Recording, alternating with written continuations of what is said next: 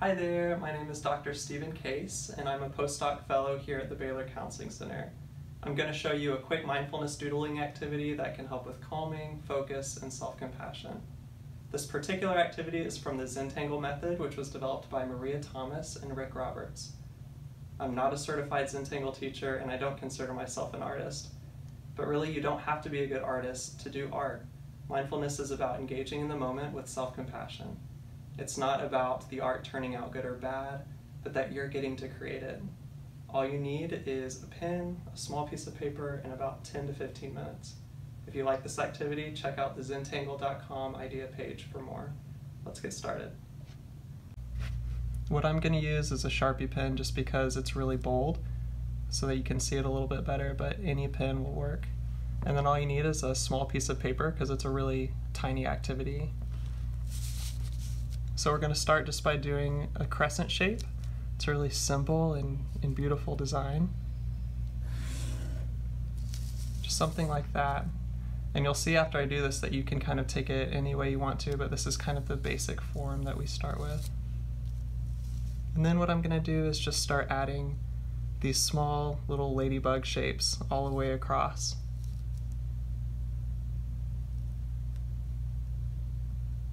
So as I'm going here, I'm just making them about a ladybug's width apart.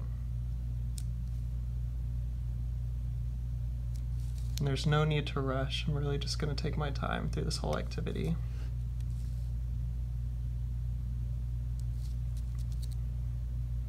Sometimes as I get towards the end, I like to make them just a little bit smaller and get them a little closer together, which gives it a little bit more dimension.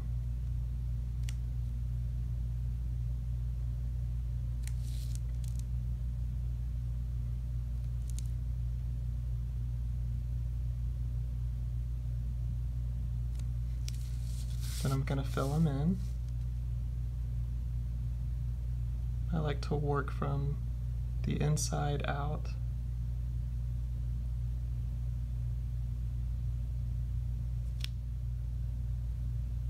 Again, it doesn't have to be perfect. It's kind of the irregularities that make it yours.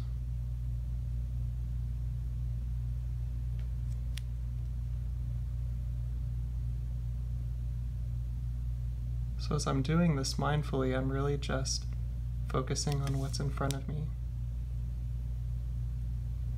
Kind of filling these in. Noticing the ink as it spreads around.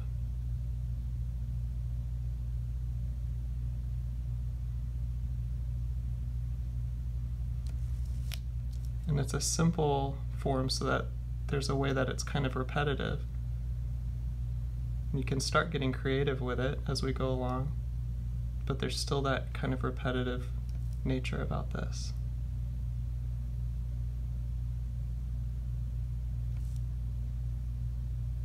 Just going to each one and filling it in.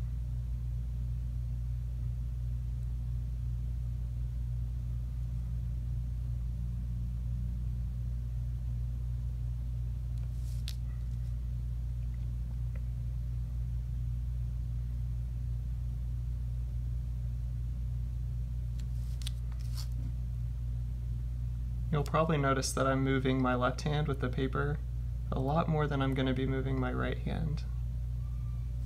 And that's so that I can basically make all the pen strokes the same angle.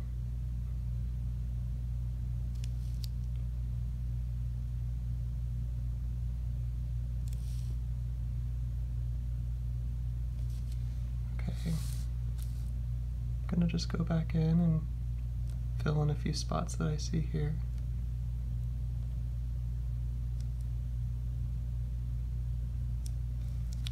Okay, so now we have all of our ladybugs kind of lined up. The next thing we're going to do is kind of make some rainbow circles around each of the ladybugs.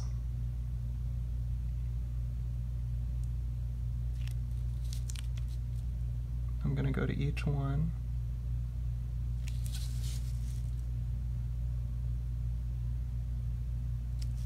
And you see that they're not perfect.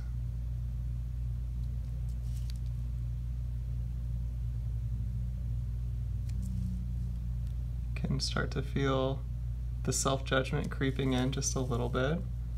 Oh, these are all a little bit different. But it's okay, because when we get towards the end, you'll see that it gives it a little bit of a bubble feel, that it's all just a little bit different.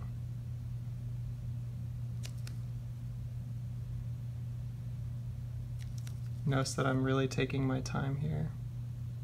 I'm not rushing it. I'm just kind of focusing on each movement of the pen. I'm gonna go over it again, but you can see this is already really cool. You could just stop here. It's a really beautiful shape.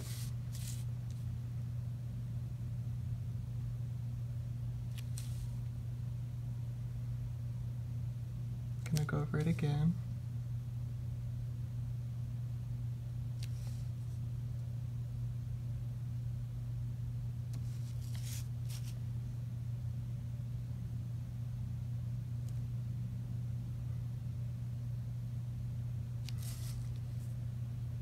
It's really just relaxing and repetitive.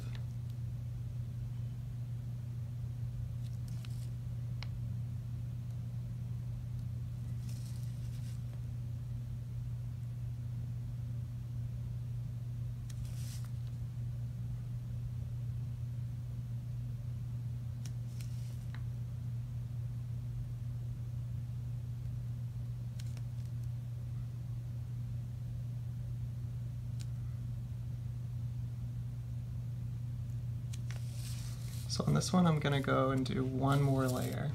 I usually like to do about 3. As you can see, I'm making them a little bit thicker as I go back this way, and it gives it a little bit of dimension.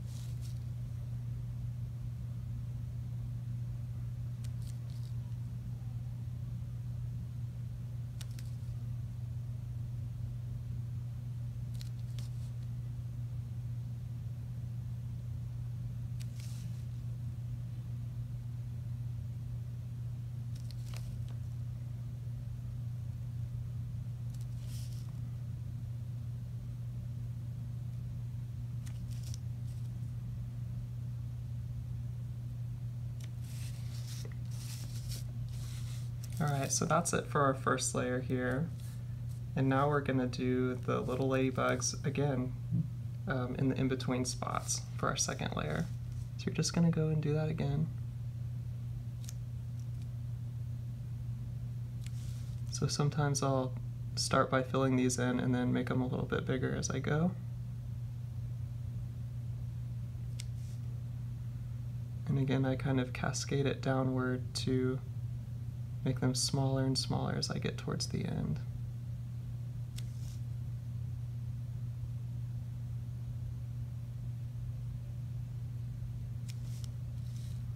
You can really do whatever you want. I'm just showing you the way that I usually like to do this.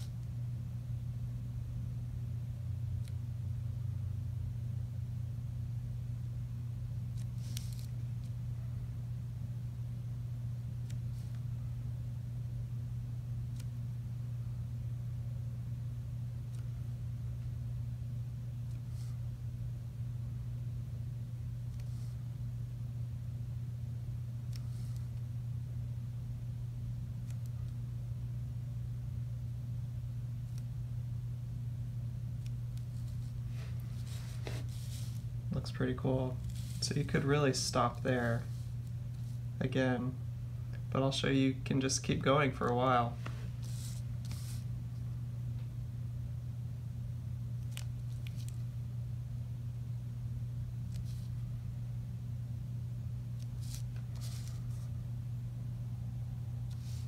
Again, kind of giving it the impression that it's getting bigger and bigger as you go outward.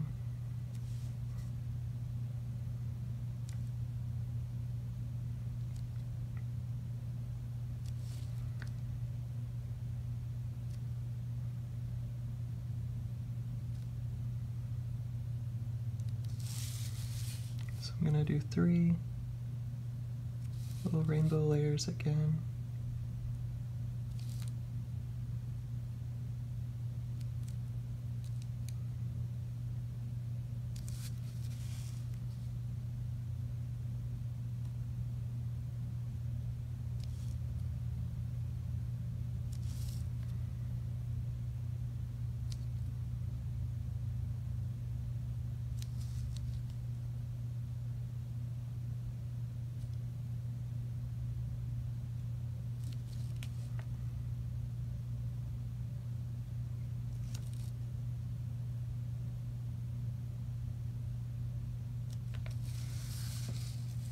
Gonna go one more time.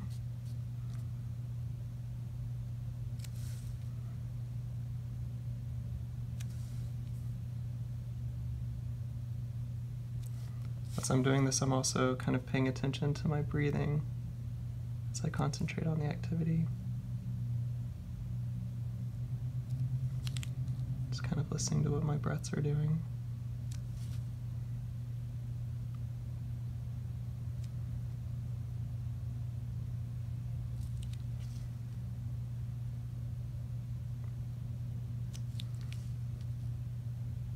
Just enjoying watching this come together.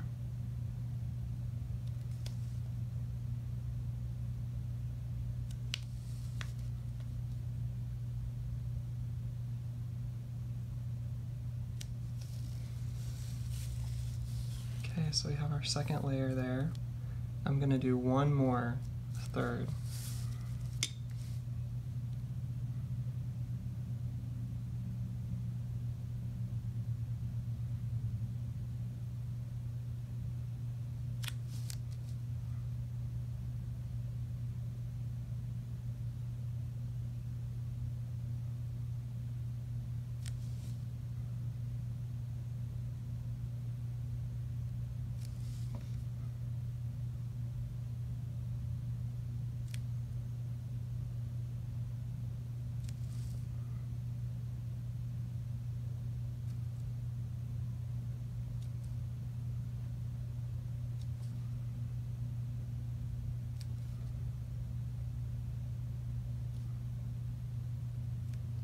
So what it's doing is giving you that impression of depth, both downwards this way and then across to the end.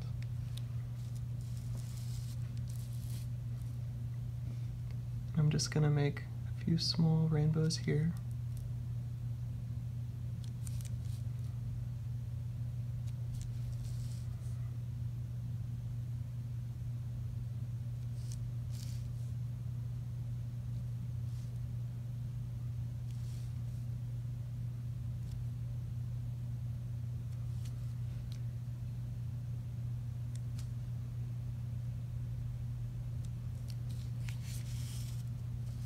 Couple more times.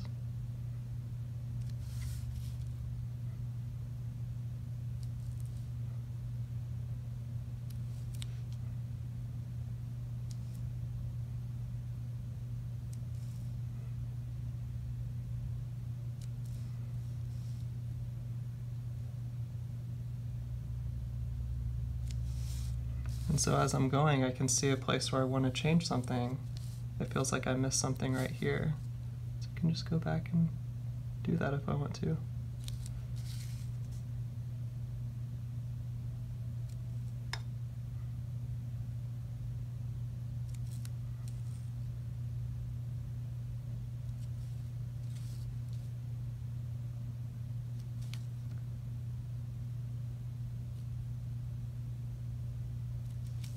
All right, gonna do one more.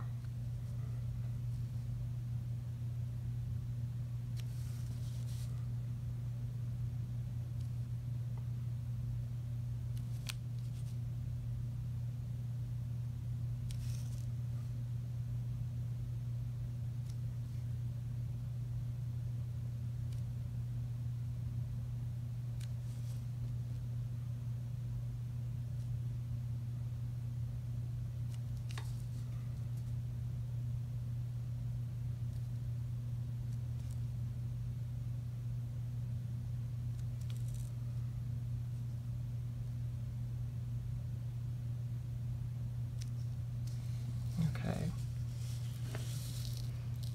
So there it is. You can see the dimension. It kind of looks like it's cascading downward.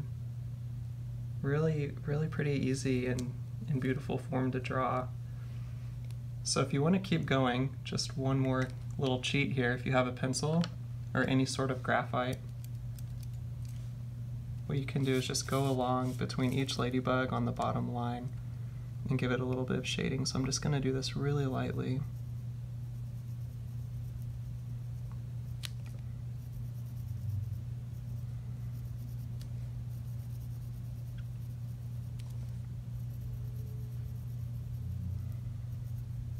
Doesn't need much. This pen is already pretty thick, so it already gives it a little bit of that dimension.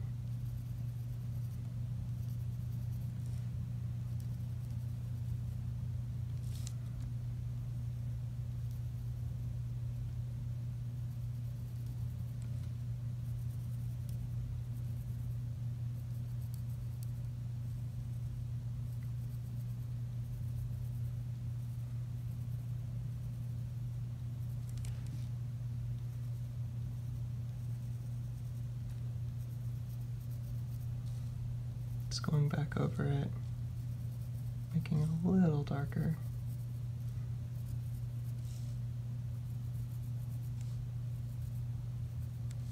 Alright, that's the first line, and then I'm going to do the second.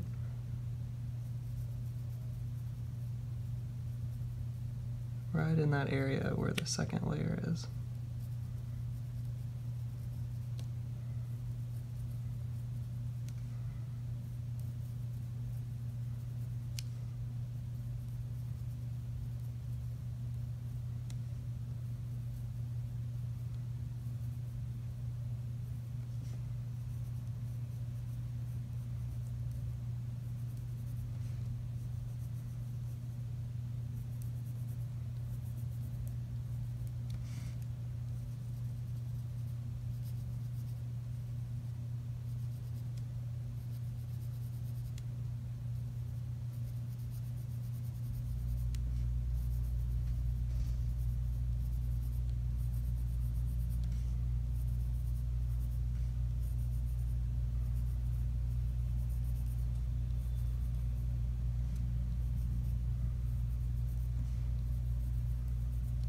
And then just a little bit on the top.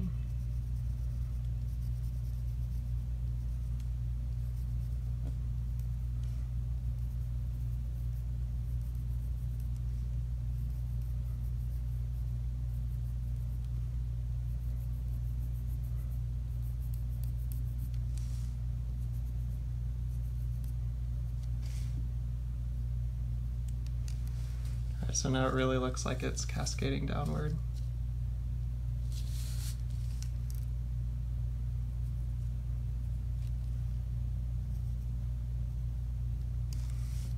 Okay, well there it is. I encourage you can start out with this one, and then you'll see that you can do all sorts of things. You could start twisting around in different directions, and then you can even play around with the different bubble shapes and doing different cool things with that. Again, go to zentangle.com and they'll show you a lot of different ideas too. But thank you so much for following along and doing this activity with me. Well, I hope you enjoyed. Thanks for following along. We want you to know that we're here for you. So if you need to speak to a counselor or you're in crisis, just call us at 254-710-2467. Best wishes for the rest of your semester, and sic 'em Bears.